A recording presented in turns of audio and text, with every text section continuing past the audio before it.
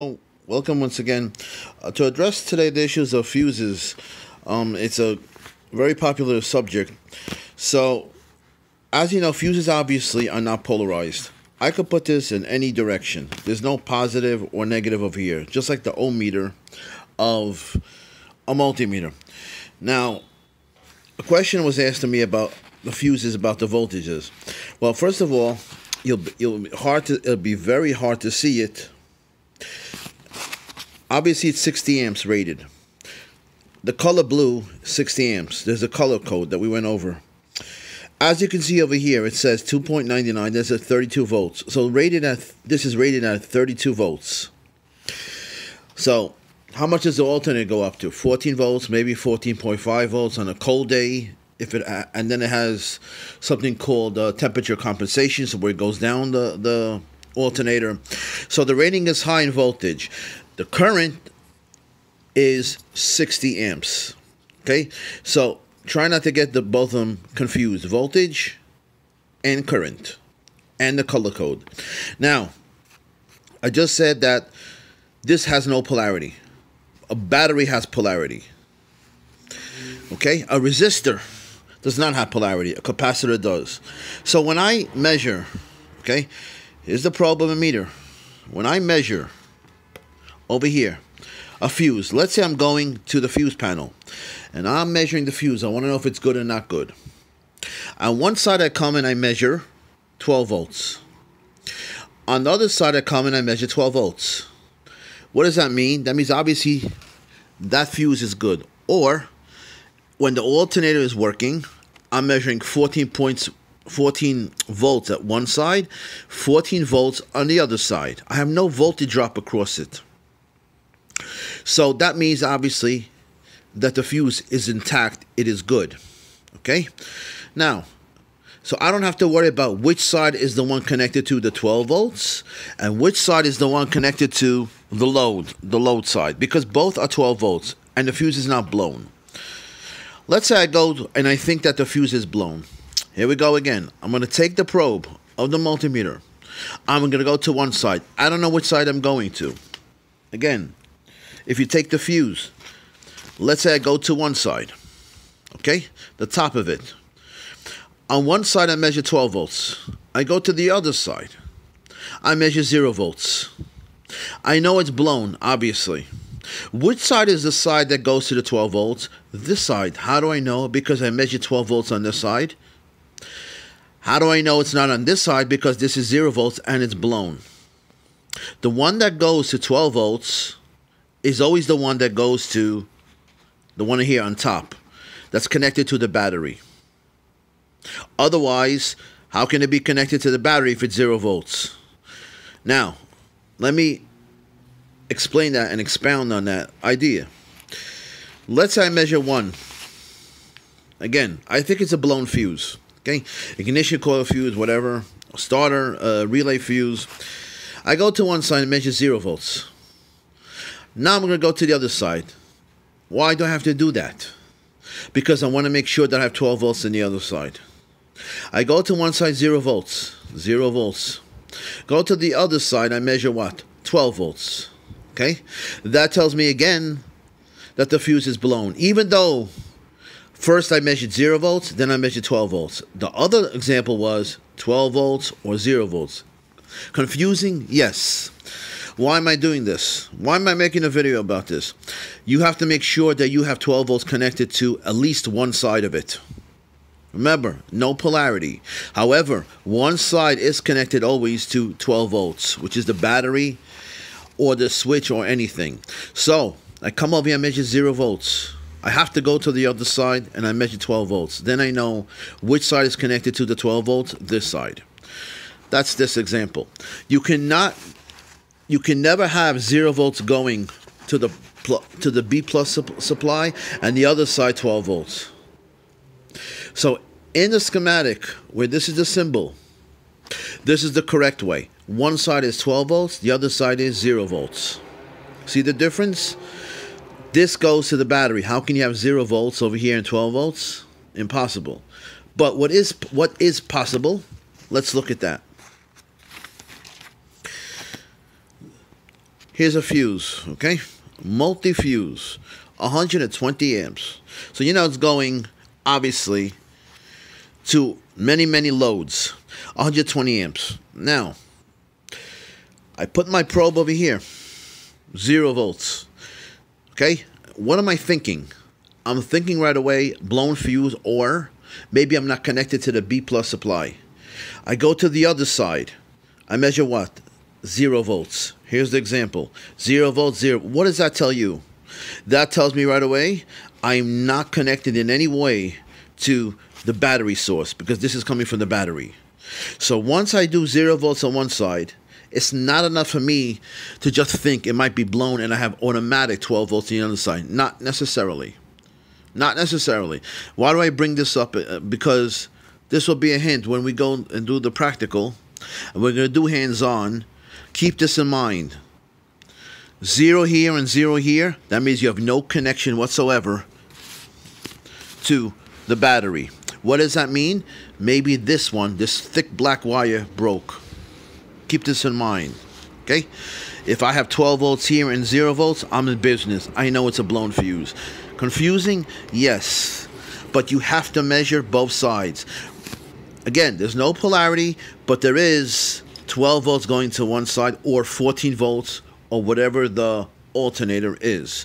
Remember, with electronics, when you have electronics, you have to measure with the engine working, with the engine turning. Sensors and things like that, and computers, you have to do it with the engine on. Okay? Brings me to my next point. About multimeters, I was asked. Different kinds of multimeters. You see these all over. These type where you have to select the voltage. These to me are useless in automotive. I don't like these at all. The only one I recommend, and it's a little pricey, obviously, is the fluke meter. These are auto range. Look at the difference. Let's look at the difference side by side. Here, you have to put the scale, the correct scale. Here, you don't have a scale. What do you have? You just have the function. Volts DC, volts AC, and it does the rest. It automatically does it for you. But that's not... If you ever seen the video that I made on the channel, Joe Electronic Schematics for Auto, I talk about why this is the best multimeter, the fluke. Go to that video. Number one, you always need, in automotive, you always need a minimum, maximum to get the maximum reading, the minimum of the reading, or the average. Now, other thing is, in automotive, you also need a hold button.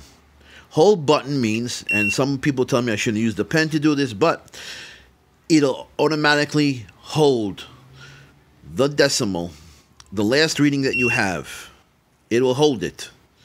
So therefore, as you can see over here, if you're moving it and I'm moving it, it'll automatically hold it. So I don't have to keep on holding that probe at a place where, let's say, it's not safe in the vehicle. Let's say there's a serpentine valve, there are belts, there's hot hoses or hot manifold. All I want to do is I just want to touch it. I want to touch the area. Here's a board. I just want to touch it, get the reading, and get out of there because it's too hot and it's too unsafe to be there. That's what that function is for. In addition, the hertz. What's the hertz? When you measure digital mass airflow sensors or things like that, or alternators, you want to know the frequency. That's why I say you have to have these functions. This one does not have it at all. Any plain one, it might have diodes and things like that, but this overall is the standard, is the best. As you can see over here, I have it on hertz. I'm not even hooked up to anything. Why am I measuring 59, 60 hertz? I don't have, this probe is not connected to anything. Because, you know why? It's being used as an antenna. This is an antenna.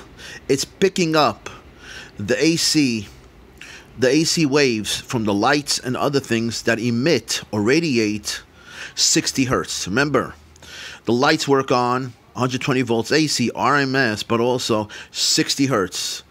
So it's radiating that frequency, and I'm picking it up by these probes, which act like antennas, just like your TV has an antenna.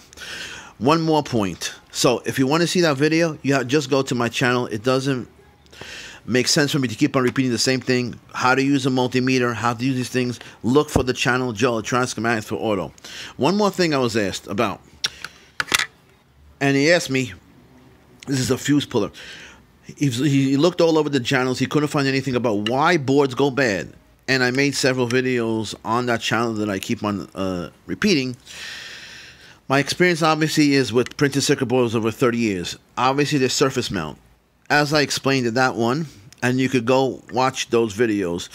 Microprocessors, doesn't matter what the make and model, European, Asian, all the PCM boards, the ECM boards, the transmission control modules, AC, air conditioning modules, they're all going to have technology of surface mount and these type of chips.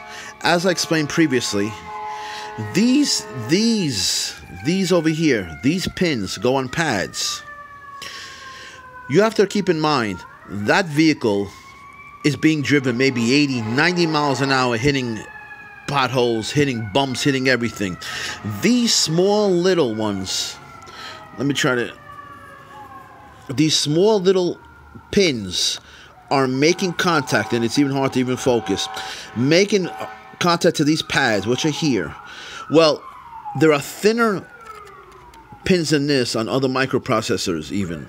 This is even thicker. Those things can tend to jump off the pads. From what? From vibration. We're not talking about heat. The worst enemy for these type of things are, yes, it's heat, but also vibration. It has to withstand it. Just like an airplane, when it lands on the ground, guess what? It has to withstand vibration on those modules, those electronic parts. And these are the most vulnerable, these type of chips. So you reflow it and you do other things. Like I said, I made a whole video about these things just to explain why these things go bad. Now, there can also be water seeping in. You have flooded car, whatever. You can have water coming in, like I told you one time and I showed you in a video. And then water is a conductor, obviously. And then it'll show, just like over here, had water. And it seeps through. And obviously, components will get shorted out. But these are pretty well sealed to avoid such an incident happening. Avoid water seeping in. Imagine you go in the car wash with all that water, right? And it goes under the hood and it goes into these modules, right? Self-explanatory. They have to be sealed. Or there's a hurricane with flooding and all these things. It has to withstand, a car has to withstand abusive weather conditions. And they are tested to the ultimate. So if there's a hurricane and there is so much water coming in and it is just flooding that car has to take it. Has to take the heat. Has to take the cold. Has to take, look how many variables that car has to take because it's outside. That air conditioner has to give you cool air from the evaporator, from all these things, through what? Because you might be in Florida under the hot sun, waiting in traffic. You still have to have cold air coming from the evaporator, through the vents, and all these things. So look at the conditions that the cars have to go through. So this is the reasons that, like I said before, that the pins come up.